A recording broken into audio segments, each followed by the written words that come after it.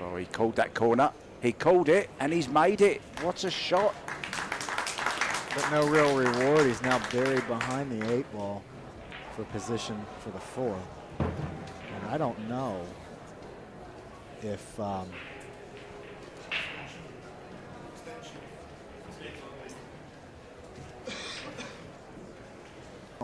if that's jumpable. What do you think, Mark? Definitely. I'll bet your mortgage on it. Well, I rent, so that's not going to do anything for me. 2 in a row. Absolutely fantastic. Again, going back to the proficiency that these guys have for jump cues. I mean, that's just unreal, isn't it? Both of those shots, fabulous.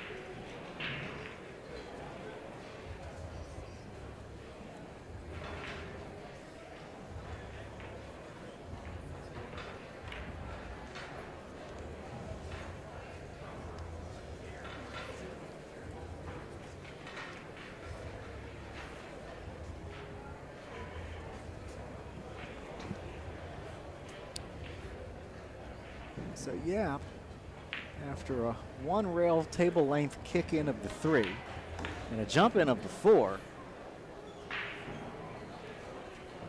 well, it's a good now job. he has some easy work ahead of him. It's a good job you don't have a mortgage, because your house would have gone. I'll take 1 month's rent. There you go. How's that? Have you seen the interest rates in this country? My house is probably going to be gone anyways, Mark.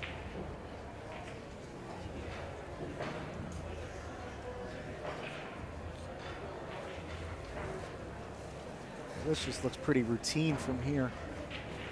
Yeah, a little bit of low left, come out, put the 9 ball in the side pocket. Probably going to play the 10 ball in the opposite side pocket.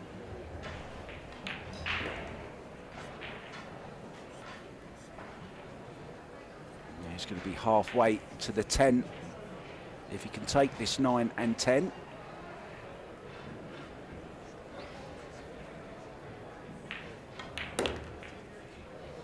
Aloysius Yapp. Play it into the corner. Either way, he's good.